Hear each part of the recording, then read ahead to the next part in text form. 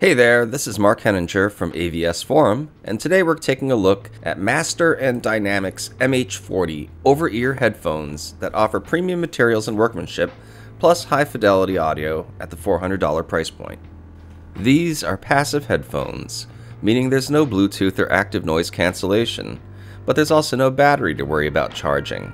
The MH40 works with mobile devices and comes with two cables, one that's 2 meters long with no microphone, and another that's 1.2 meters long and that includes an integrated mic.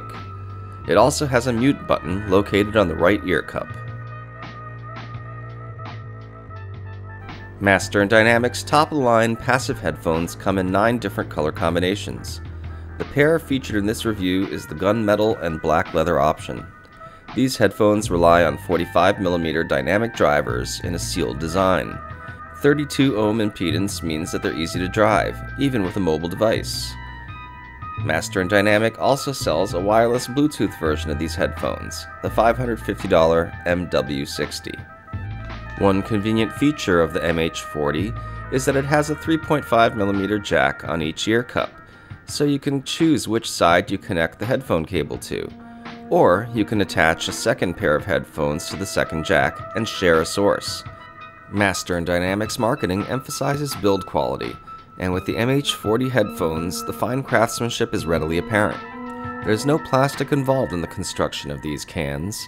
Instead, you get aluminum ear cups, stainless steel components for all the hinges, plus the headband, and real lambskin leather ear pads that attach magnetically. In all, the MH40 has the makings of a product that will last a long time. Decades, according to the company.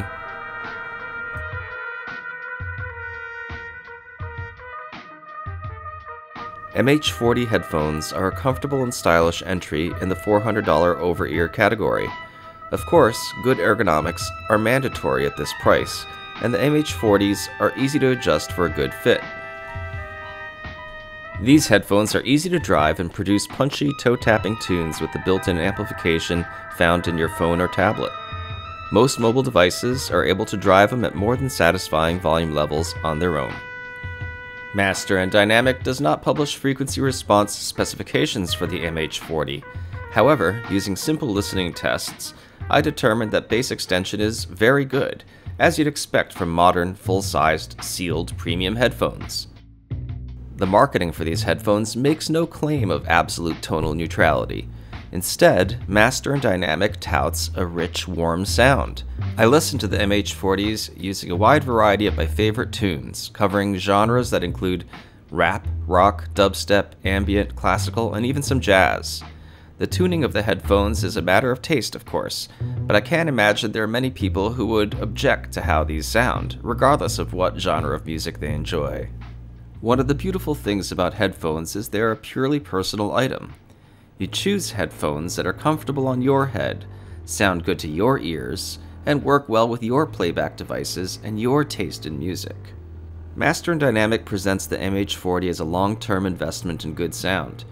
My take is this: if you have $400 to spend on headphones, you don't need digital or wireless connectivity, you do enjoy punchy, engaging sound, and you value style, good workmanship, and the use of premium durable materials, then you should check out these headphones to see if they fit your needs.